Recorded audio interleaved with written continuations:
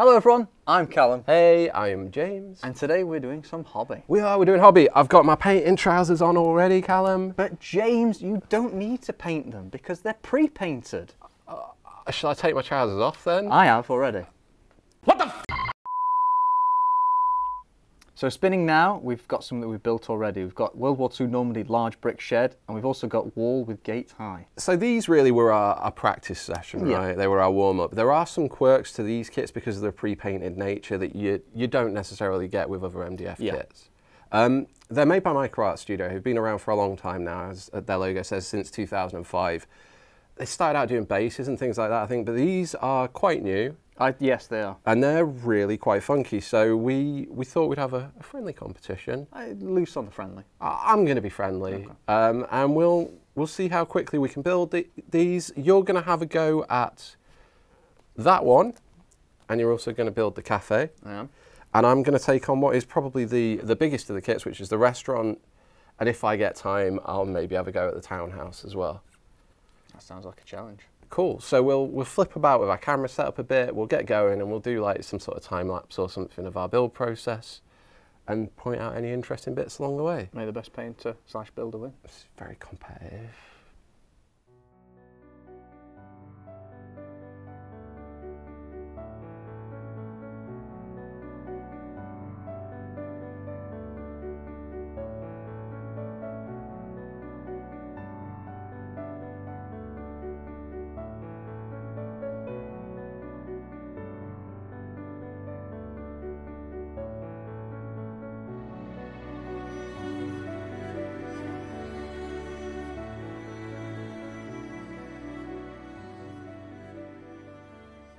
Well, 18 minutes in and I'm all peeled. How did you find that, James?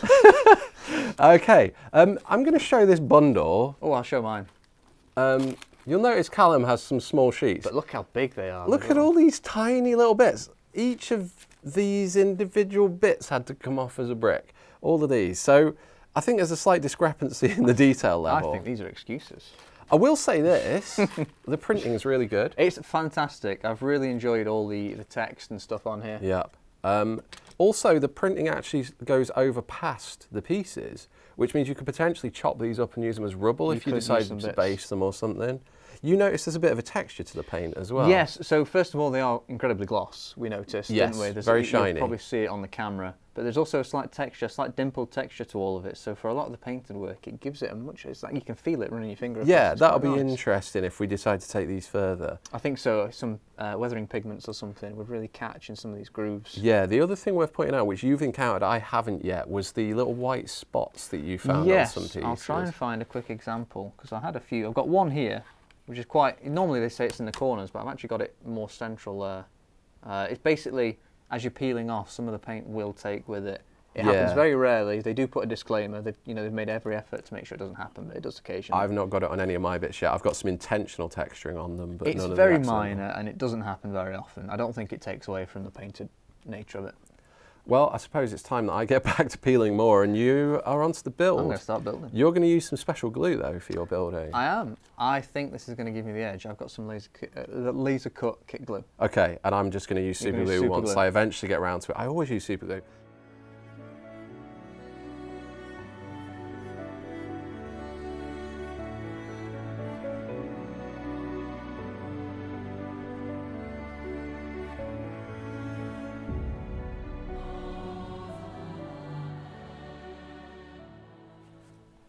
While I've got you, Joe, I was sabotaged on my laser cut glue. I believe there's another nozzle that looks a bit like this on the desk over there. If you could, as fast as you can, sprint so I don't fall behind, that'd be awesome.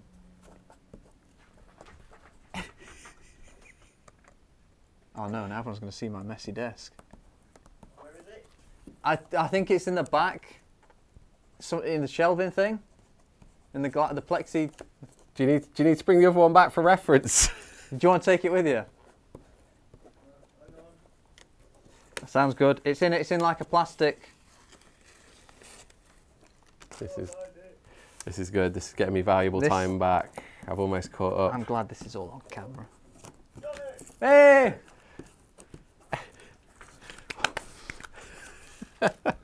Well, while Callum's frantically fixing his glue, I'm going to be using super glue for this. So I've got 3 different kinds. I've got the thin grade, which I would normally use on MDF kits to just feed in and like drizzle around once I've done a dry fit, but I can't really use that with this because it'll make a mess of the stuff. So I'm probably going to use a mix of medium and thick. And I've actually just about caught up with Callum. I'm almost peeled, so I shall soon be building too. So exciting times. Thank you for that, Joe. You're welcome. You're a hero. Not all heroes wear capes, Callum. But Joe is actually wearing a cape. He is. He insists. Swoosh. To the Joe cave. All right, I've peeled. I'm done. I'm clearing my workspace. I'm going to be gluing soon too. I'm just going to throw this on the floor because I'm terrible. It seems to be a bit hydrophobic, this. It might be the actual material of the MDF might have some treatment to it. I think it's the edges particularly where the Interesting. MDF is sealed. Oh, leave it now. All right, I'm not very good at this. gluing HDF, use PVA white glue or thick CA super glue and a CA activator spray. I'm not going to use an activator because I often find that when you use an activator, it makes the super glue dry a little more brittle, and that's not what I want for terrain that I'm going to have myself and fat-fingered colleagues moving figures around. I hope you're not talking about me. No, I'm definitely not talking about Joe at all either. Okay, so I'm on to my bit. And first of all, I've got to build like a ruined base, which is really cool, because that will then go inside of the main terrain, I think, which will make optional builds. So now I need to work out what parts go where. No numbers to match up with the frames, so that's going to make things a little tricky. Especially if some of the images are the wrong way around. Yeah, we'll be all right. We'll get it done. I have faith. So, one thing I'm noticing with this is it's not drying very quickly. Now, I don't know whether it's to do with the coating or whether it's just the glue itself. I wonder if it's a more PVA-like substance, so it's... If you need to flip to super glue, you can do, Callum. Oh, I'm committed. Okay, he's committed. He's committed to failure.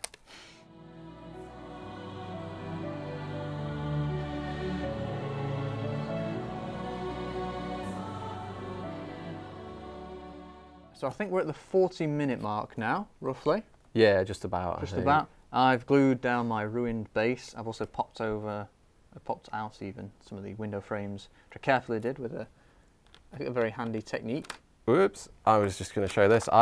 It's all falling out now, but I've dry fitted my base. I kind of got caught up because a lot of the other sheets were massive pieces. I think you also might have caught up because my glue, for some reason, didn't want to. Someone sabotaged it. I can't imagine who that might have been. But yeah, so we're getting on. It feels like it's taken a while because of that peeling, but at the same time, some really nice details on these. I think bits. your initial prep, it's a lot longer than you expect than is traditional, I think, with perhaps a build like this, but you'll save it at the end, I think, with time. Well, you'd normally see that immediate progress, right? You get to stage 1 of your instructions and you would build something with an MDF kit. Whereas with this, we've spent a good 20 plus minutes just peeling stuff off these boards. But now we're getting our rewards. I think it's looking very satisfying already as well. I'm really quite impressed with the ruined bases, the concepts. And it's a ruined base that we think is then going to become the interior to the building, which covers it, which makes it multi-purpose in games, which could be awesome, especially for campaigns or something. You could play the same battle pre and post bombardment. Yeah, you revisit the area. Yeah, so Callum's also moved on to super glue because the fancy glue wasn't adhering dead well to the material. It's more a bit like PVA, so I think it's a longer drying time, and for some of the corners you kind of need them because they may flop outwards slightly. You need them to knit together and have a tight 90-degree angle for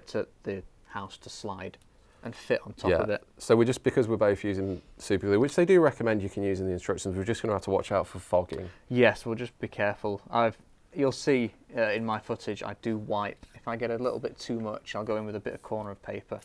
And if you're using super glue, that can leave a mark, a residue at the end, so something to be careful about. All right, but back to it, yeah? Back to it.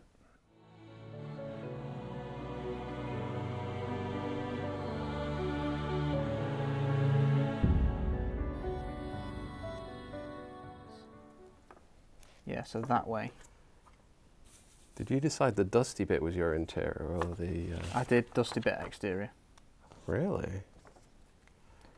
I feel like dusty bit should be interior.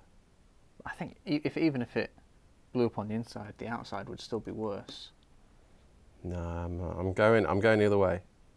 You think? Yep. I actually haven't settled yet. It's your choice, you know, it's your thing. I think I've got a bit of an issue here with the scraping bit, so I'm actually gonna put that on the inside anyway, which is right. so that I think that decides what's dusty and what isn't. So that goes something like that. Looks quite nice. It does. The front of mine, a bit of nice depth. Oh. I'm currently pondering these. The big question here is what glue to use, and obviously super glue will fog it, so I'll probably have to use PVA for this. Do you want to try this? I might try the laser cut kit glue. It is quite hydrophobic though, so be careful it doesn't. Okay. It'll bead for sure. I mean, it's meant to dry very clear, so hopefully this will work. And I will say I can't see it where I did overlap. It is supposed to dry on plastic as well. I can't actually see any really shine where it's been either, which is quite nice. All right, let's. Compared to say the super glue. Can you see any shine? Let me know how it goes on. It's wonderful. Now that's a good idea, because I was going to start sticking it to the plastic like an nincompoop. Quite dirty. You got MDF stuff. Should probably clean this with a rag. The other thing with MDF kits is I'll usually wipe the MDF before I start building it, but because it had the covering on, I've kind of skipped that step, but I'm realising that there were sides that were still exposed, so I feel like I've done badly there. That doesn't work too badly. I'm going to leave that, but I'm going to leave it within the frame just to make sure it's lined up properly. I'm not going to stick it in yet though, that'll be the second part. Alright, one of many down. I've gone very quiet and very focused because I keep messing up the super glue bits. You'll see it on the camera. Aunt Joe's watching me. I know I can see him tutting, shaking his head. He is a hobby expert. Look at that. Well, that's proper fancy, isn't it? Am I allowed to say that? I'm starting to really like these kits. These are kind of... That's beautiful. They're a bit like model railway stuff, but at a bigger scale.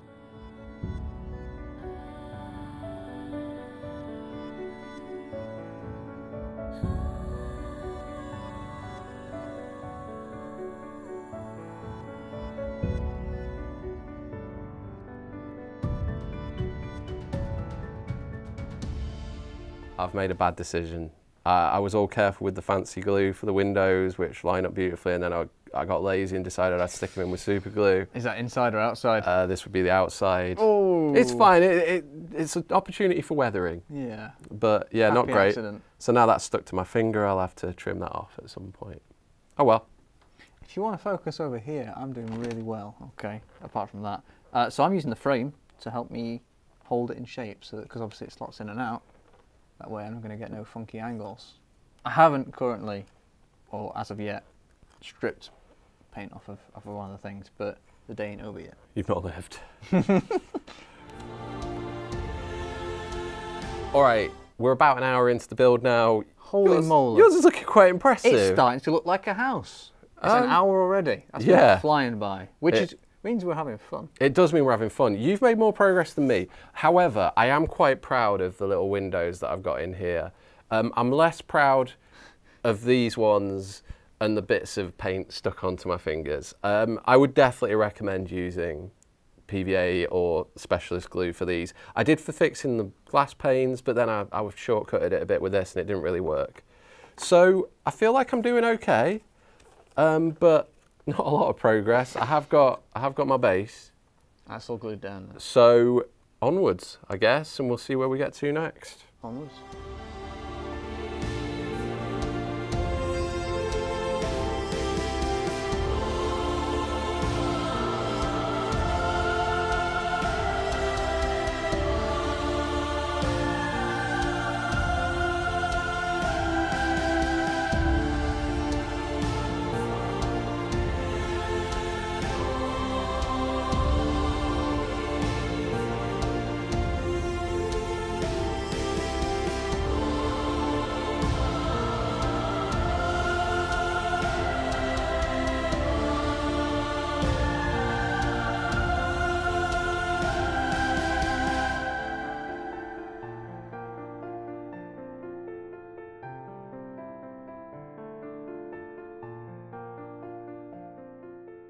All right, I feel like I've caught up a little bit, Callum. I think you have, to be honest. We're about another 15 minutes in, it's 1 hour 15, and we've both got much of a ground story done. Yeah, I would say so. Yours is quite exciting. I really like the ability to look into it. That's very cool. And obviously both of them can come apart, which leaves you with your ruins. You've done a bit more cladding on yours. I've still got that to do. I've got the upper bits on, yeah. But yeah, starting to get on, feeling good, so... I'm feeling nervous. You're catching up. Oh, it's not a competition, it's a race. Onwards! Let's go.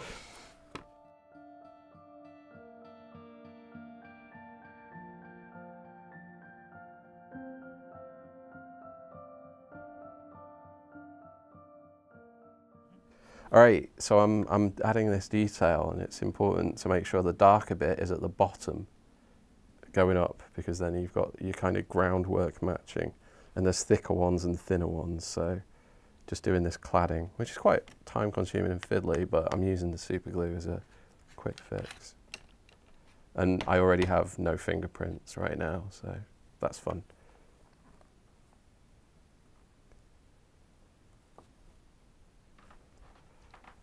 I am currently butchering my audio. It's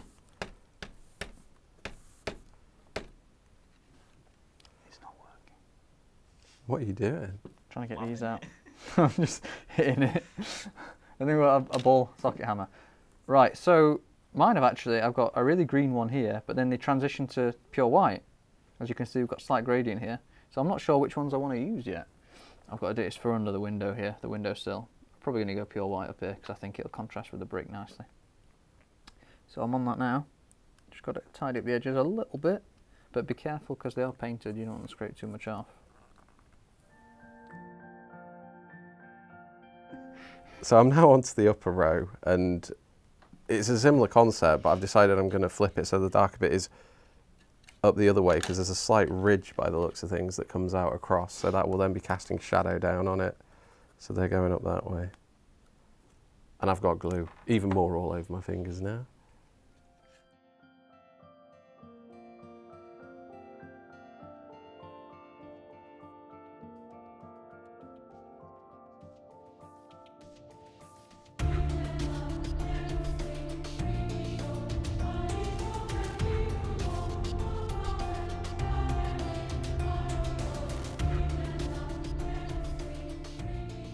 So we've progressed a bit, and I'm actually really happy with my progress. You are speeding ahead here. I've got this layer done. I haven't, oh, it's fixed on.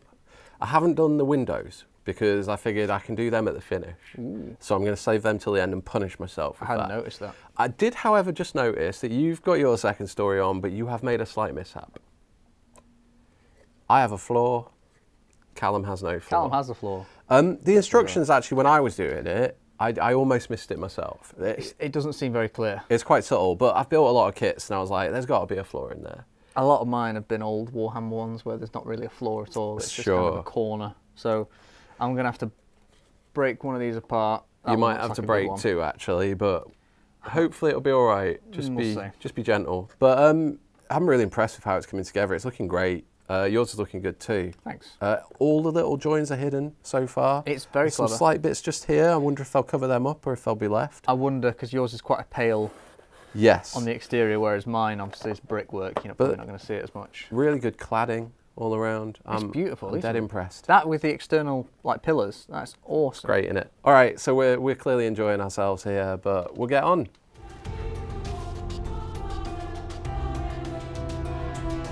All right, so I've reached an interesting point now in that I've got this story done and I'm considering the next story, but there are some sort of considerations here. For one, at first I thought these went back to back, but they don't. They go here to make the interior, and then these butt onto the outsides. But this one's got the restaurant sign on, so I need to make sure this goes on either this side or this side, which I'll check with the kit. And then I need to make sure these stairs on the thing line up probably that way. So that might be on there. But yeah, these are things you want to pay attention to when you're doing the build to make sure all your things are oriented in the right direction. Because you don't really necessarily want stairs on top of each other, because that would kind of be impossible. So you need to plan, and hopefully the kit will have accounted for that.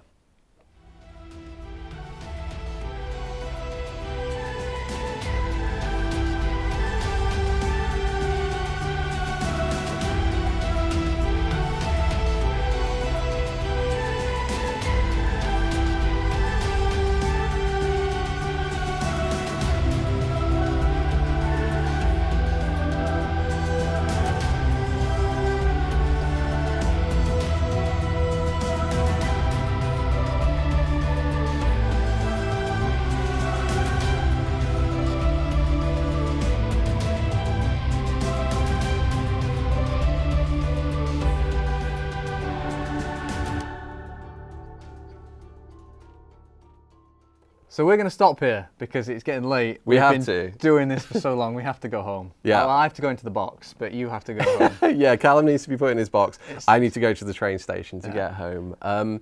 We've had good progress. You've had great progress. I really sped up as time went on. I I did think I found my feet. Once I got past these windows, I have cheated though. I've not put it. It's been I've not windows put any of these out. windows. So these are all scattered Ready to here. That's my job for tomorrow. Yours is looking good though. I don't have to go back for anything, but I just, I haven't got a roof or anything yet. Sure. But So it's getting there.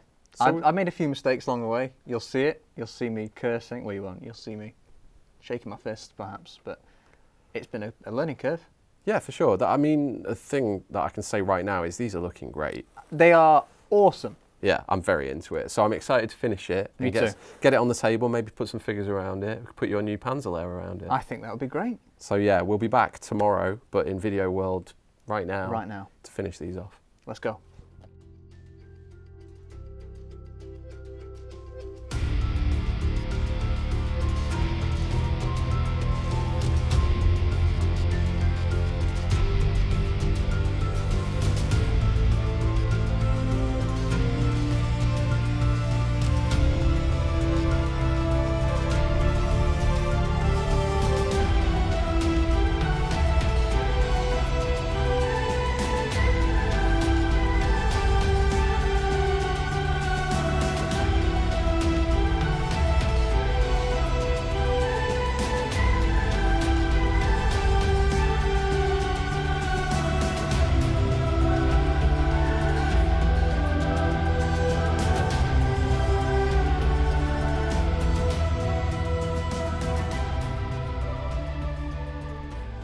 All right, Callum, we're done. We are done, James. We are. It took us about 2 hours. I think so. And we finished almost exactly the same time. Very, very close. Yeah. All right, Callum got the edge on me. He managed to... I got 4 pieces worth Four ahead. pieces left over from another For the kit. size of the kit, I think I did excellently. You did well.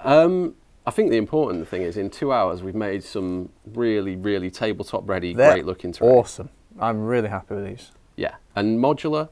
Yes. Lots of bits come off. Very, very detailed.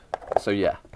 Any problems with your build? I had a few mistakes which were my own making as I was going through. Right. I also have an error where I've put, I think this row of windows is meant to be here, and this row of windows is meant to be here if you do it as per the instructions.